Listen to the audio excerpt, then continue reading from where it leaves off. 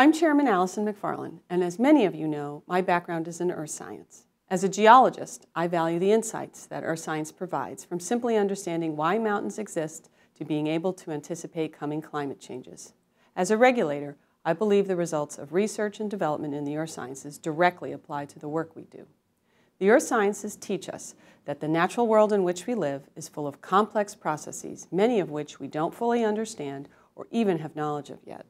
While the untrained eye may see the earth as unchanging, earth scientists know it is dynamic, constantly remaking itself.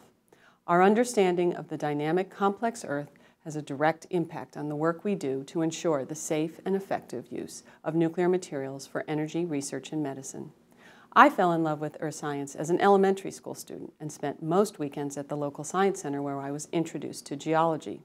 At the beginning of my academic career, I was drawn to the earth sciences because of their real-world applications and eventually became a field geologist for that very reason.